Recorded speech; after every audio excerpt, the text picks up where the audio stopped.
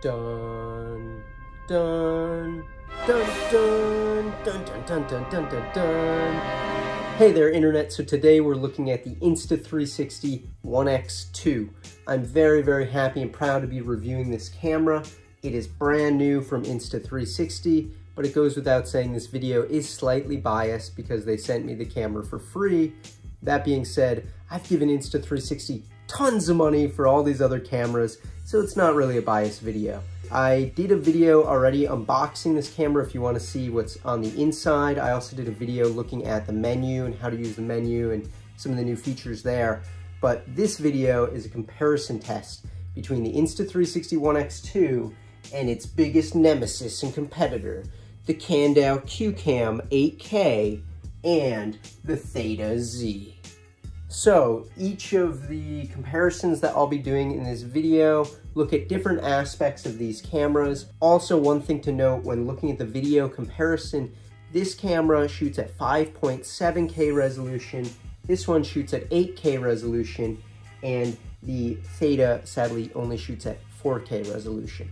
Insta360 folks have told me that there is a firmware update coming that will give better audio for this camera. So just know going into this, these things are getting updated. This one just came out. These two have been on the market for a while. And this one is by far the cheapest.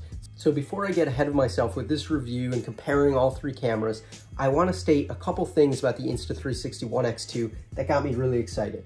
First off the bat, it came with a lens cap. This is incredible. I've been telling 360 camera companies for ages to make a lens cap, so I really, really appreciate that, Insta360. So another nice feature of the One X2 is that it's waterproof. I won't be testing that in this video, but know that it's waterproof. The battery also got bigger with the One X2, so it has longer battery life. It's a lot more rugged in terms of the case, slightly thicker, but it is the smallest of all three of the cameras. The final thing I'll tell you before going into the comparison test is this has all of the features of the Insta360 One R. All of those cool features like the Night Star time-lapse, the cloning, all those things are included with this. I'm not gonna really say a whole lot about how I feel on each of these cameras with each of the photo and video examples.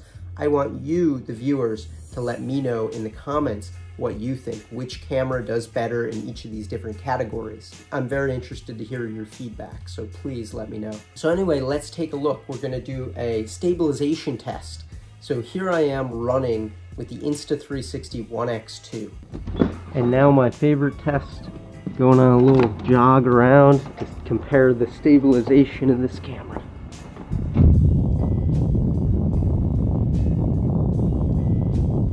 Really fast.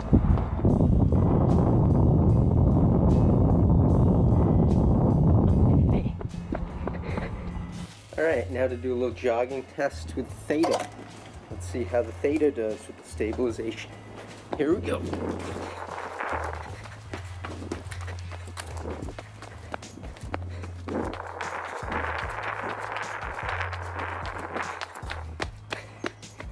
All right, so that was the Theta.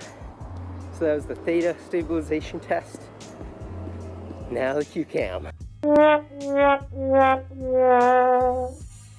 All right, now we have our photo test.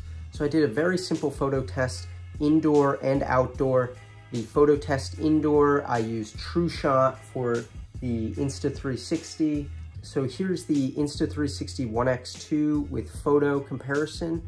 This is with their True Shot, AI, sharpening, and color enhancement. Next up, we have the Theta Z.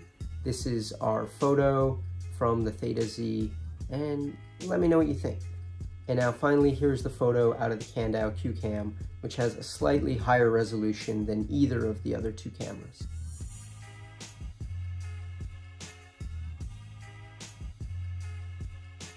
Finally, here are our night shots. Here's the Insta360 One X2 photo at night. Here's the Candow QCam 8K photo at night.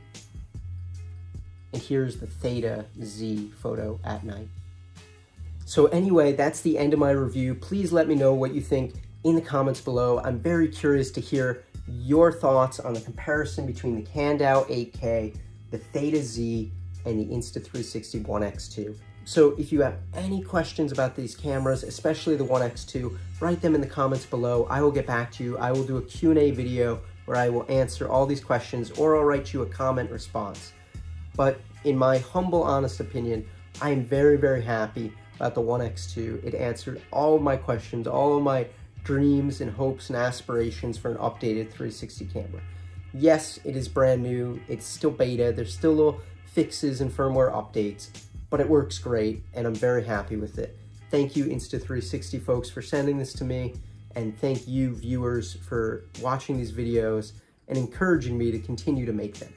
I hope you have a wonderful day. I hope you remember to vote. I hope you like this video. I hope you hit that notification button, and I hope to see you in the next one. Peace. Have a wonderful day.